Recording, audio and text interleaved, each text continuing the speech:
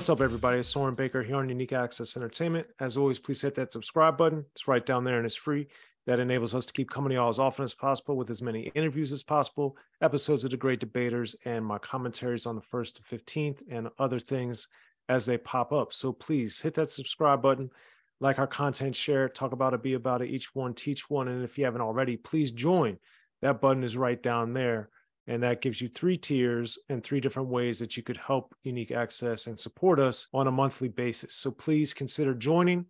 If you can, the tiers start at $1.99 and go up from there, but we would really appreciate it. And it definitely helps the cause and enables me to slide some money to the good people that help me here on Unique Access Entertainment. Now, today we have the honor and privilege of bringing Slug back, but also being joined by Ent, collectively of Atmosphere. So thanks for coming through, guys. But first and foremost, I'm always intrigued when we have interesting album titles, but then also that they're not song titles that are on the album. So how, when, and why do you guys decide to do it that way sometimes and do it that way in particular with so many other realities exist simultaneously? That's a good question. That's a great question. And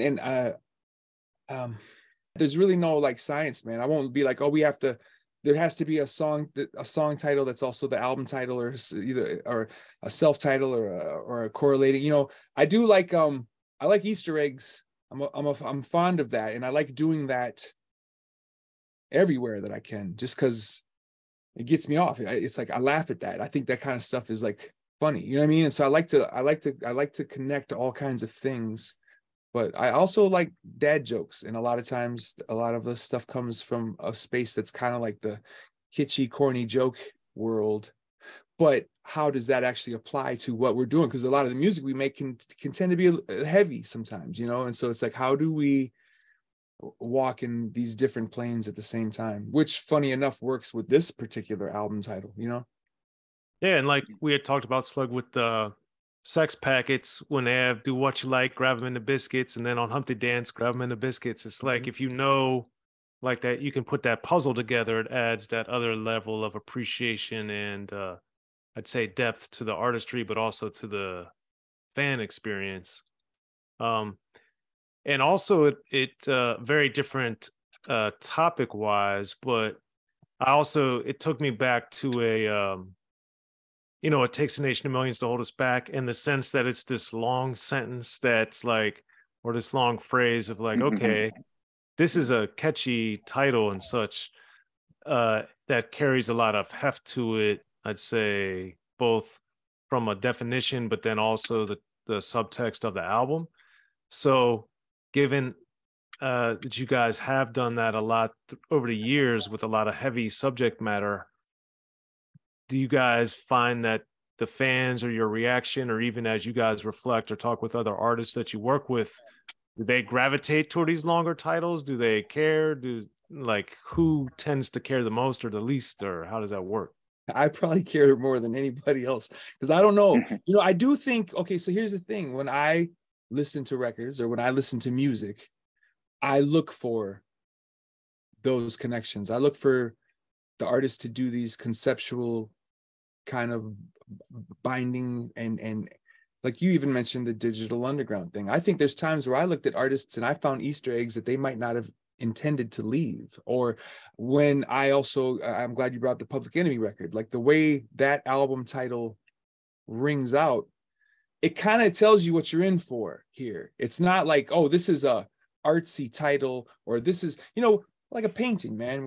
People title their paintings, and so sometimes you can look at how a certain artist uses titles to see and understand how that artist perceives their own work. It's like that's almost the self-portrait inside of their painting, And so I think that probably extends to a lot of us. I think that because the funny thing is, you ask a lot of MCs. Let's just go straight to that. How do you come up with your titles? Do you take your titles serious? And I think a lot of them do. It's just like, because you take your art serious. And so, but I also see the importance of not overthinking and trying to have a good time. And so I try to apply all of that, so maybe the album title will be all these words strung together, and then the song titles will all be like one word song titles, just like, or something, I just like to do, I just like to have fun with it. I think, you know, it always is going to come back to me just saying, man, I just want to laugh. I want to laugh more. So I do things that to get that, you know. Slug, on Eventide, the focus on the hyphens and the negative and all that stuff, that was one of those interesting visual things to point out or to notice. That's one of my favorite images on the song, because it's to use another reference from our old school days, it was making me think of I Know You Got Soul, when when Rakim's like, I start to think and then I sink into the paper like I was ink. I'm trapped when I'm writing in between lines. I escape when I finish the line. I got soul. Like, it somewhat similarly made me think of that, in the sense of you could see it and as more of a grammatical writing thing, as opposed to here I am on the corner in Queensbridge or something. You know, it's just very different. Yep. Yeah. Okay.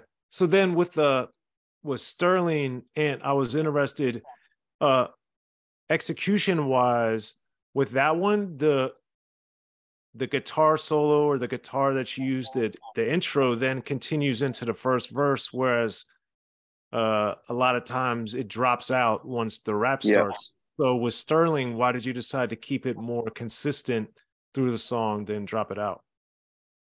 That's, to me, it was that was more like an aggression kind of thing, more of a, even something old school about it. And it was also made to be just an interlude, you know. Now when he attacked it the way he did, I wasn't really expecting that. So I was like, oh shit. So I didn't even think about it. So, and you know, that's probably more one of my older ways of making music too. I haven't sampled like that in a long time, or at least I do it all the time actually. I mean, but I haven't released anything quite like that in a while. So that, I didn't put a whole lot of thought into arrangement with that. You know what I mean? It was just kind of, and actually that's all that was really there. You know what I mean? I couldn't do shit. That's right. It cut off where it cuts off. When he gave me that track, yeah. It was just that length, exactly like that. And so I was just like, oh, what would I do with this? And it's funny because once the project was complete, you know, hearing it now, I wish that I would have asked him to extend it and let me do 2 verses or something. You know what I mean? Even though then it would have been too long. Yeah. It's I shouldn't say perfect, but it's probably, it is exactly what it's supposed to be. But yeah, well, I don't know that was supposed to rap to that. I think that was kind of possibly gonna just be an interlude. We didn't know, you know, but when I took it and was like, oh, I got an idea. Sorry, I didn't mean to interrupt you. No, I was just saying, because also like with Crop Circles, of course, that's another song that's shorter. On so many other realities exist simultaneously. And that's something that people do sometimes, not all the time. So Ant, with Crop Circles, was that also where the beat ended, or did you intentionally make it short like that for that same purpose? Or yeah, it was the same purpose. By now, you know, it was like we were gonna do a few of those kind of things. It's kind of like from, you know, we grew up on the idea of these all kinds of songs everywhere, you know, Fear of a Black Planet, what have you, you know. So that's kind of like what we were kind of aiming for, which I know a lot of people do all kinds of styles of stuff too, but we haven't done it in a while. We hadn't done anything quite like that in a while. Whereas the little things show up real fast and then something, and then we go into something else. At least I you know, that's the feeling we had going into this record. And there's a handful of those on the record, and they could have, the thing about those were, and I remember, they could have ended up as instrumental interludes, or it's just that they just happened to turn into whatever it is that they turned into. You know what I mean? It was like when we saw where the movement was going for the next thing, it was always like, well, what should we do to that now? You know, and even from a lyrical space, it's like I'll look at what he sent me or what he brought over, and I'll be like, okay, what should I do to this now? And oftentimes, you know, your first idea is right. And so when he gives me a beat and there's a structure to it, it's not often anymore that I'll be like, hey, let's change this structure. It's like I look at what he's got there and go, how do I apply myself to this? And then just go into it. You know what I mean? And so it's like, it's an interesting way for us to operate now. It's because it's a unspoken evolution that occurred with us. To whereas, like, you know, where it used to be, he would give me a beat and I would chop it into pieces and be like, I want this to be the verse and I want this to happen, you know, and then he would be like, well, and then we would compromise to figure out where it's at. Whereas now it's kind of like he's bringing me this piece of music that already had time put into it and thought into it, and I can go, oh, okay, so let me, what am I supposed to do there? I don't know, let's figure it out. You know what I mean? Like, does that answer?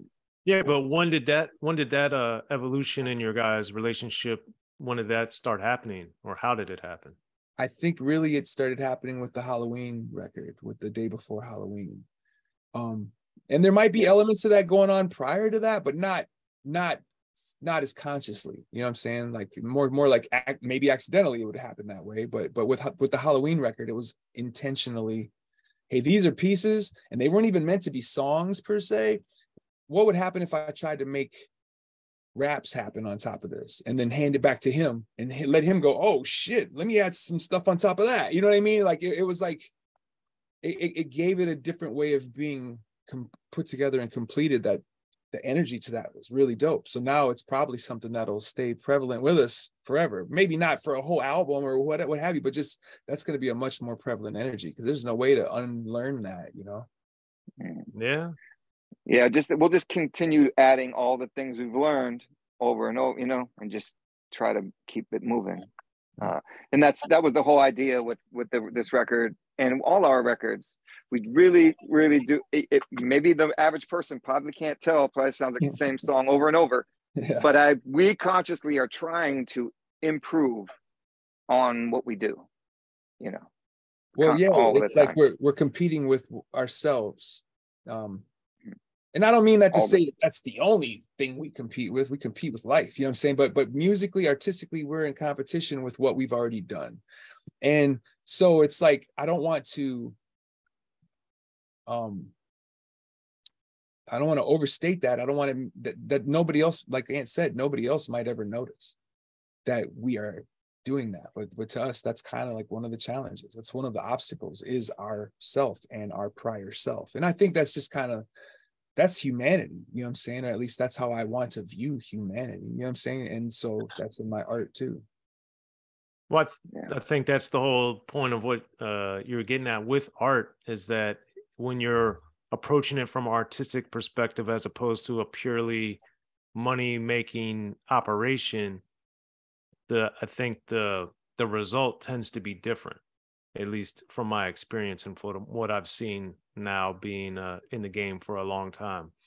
But that's my things as well. But that ties directly into Sterling, because Slug, in there you were talking about trying to normalize deception and how that works sometimes. So do you remember how or why you started understanding that that's something that people normally do, or way things operate normally?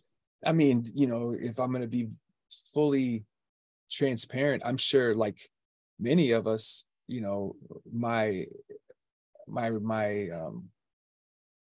time on Twitter was very interesting, because that was a huge part of what was normalizing the deception, but also what was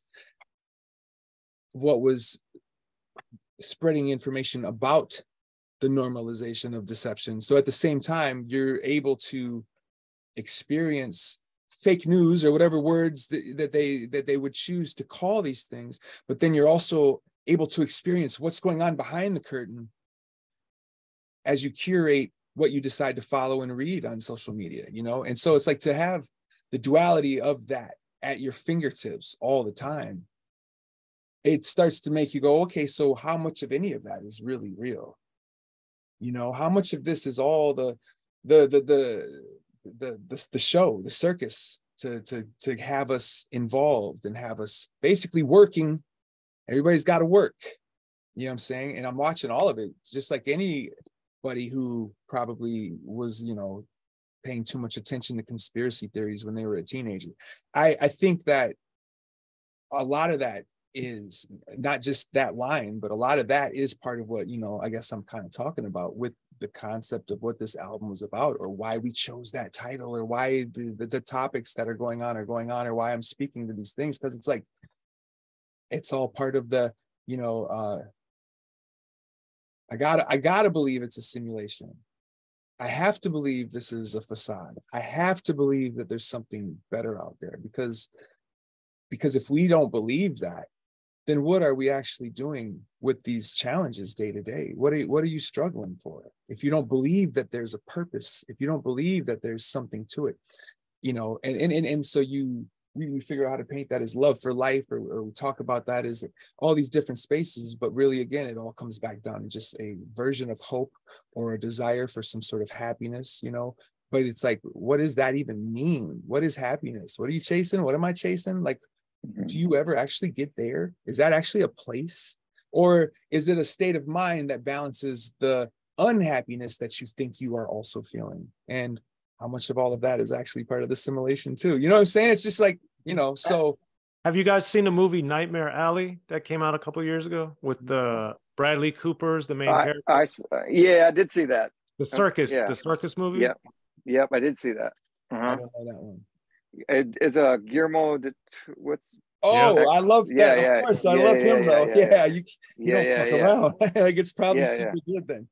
Well, you should watch it, Slug. I don't know about you, Ant, but I thought it was a phenomenal movie, and it kind of speaks to some of this stuff as well in a different way, but similar. No, I enjoyed it for sure. Yeah, I liked it. Yeah. Mm-hmm. The thing is too, is like, from writing these songs, I'm allowed to draw and pull from my experience, but a lot of my experience is not even something I actually felt.